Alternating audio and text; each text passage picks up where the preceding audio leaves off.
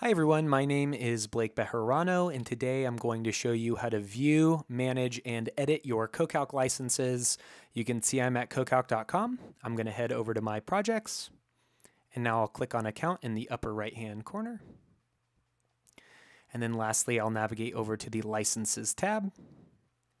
And here you can see any of the licenses that I'm listed as a manager on. You can see that the license is currently valid.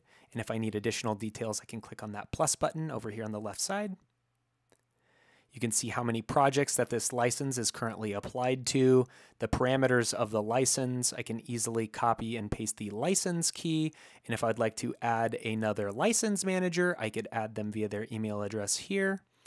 But if I would like to edit this license, I could scroll down and click on Edit License. Maybe I want this license to cover 2 simultaneously running CoCalc projects, so I could change that run limit. And now you'll see the price differential listed here.